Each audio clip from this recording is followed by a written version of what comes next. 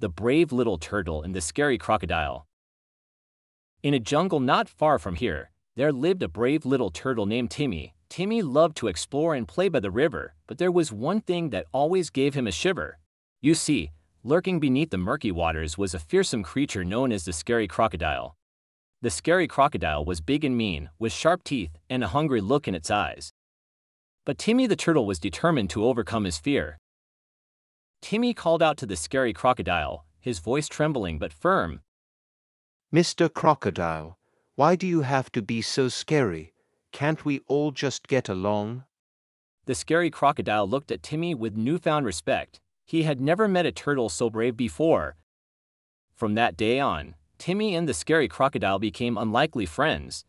They played by the river together, sharing stories and laughter under the warm jungle sun. And so, in the heart of the jungle, a brave little turtle and one scary crocodile showed the world that friendship knows no bounds.